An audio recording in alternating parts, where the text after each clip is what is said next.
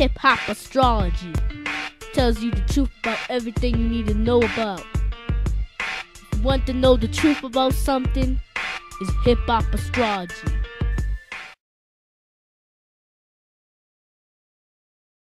Yeah. And I'm like, damn, Sean into his chakras now?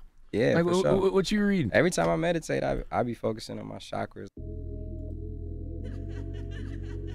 Priesthood, urban guru, man. Shout out to Big Sean.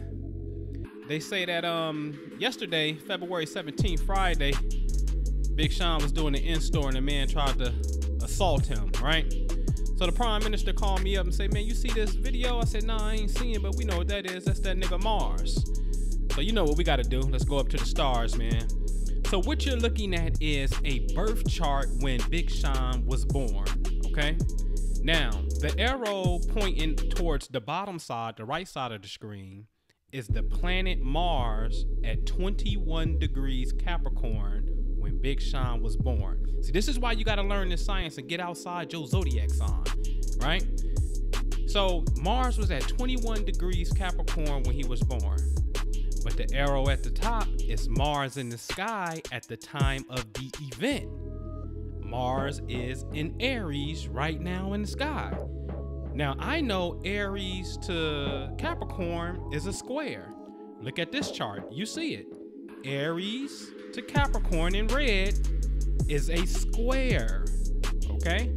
A square represents some type of friction, some type of funk.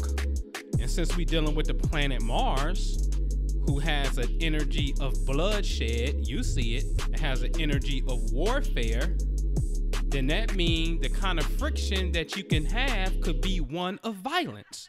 Real simple. Real simple. See, to me, man, this is where the science really comes in handy, because this could have been dangerous. What if dude would have had a knife or a razor, right? This could have been real dangerous. So when do security know when they should really be on point and beef it up? They don't know. You understand what I'm saying? So anyway, I just wanted to show y'all that real quick spiel, man, on the science, man. Urban guru, hip-hop astrology. Prophecy is what we all have to go by now.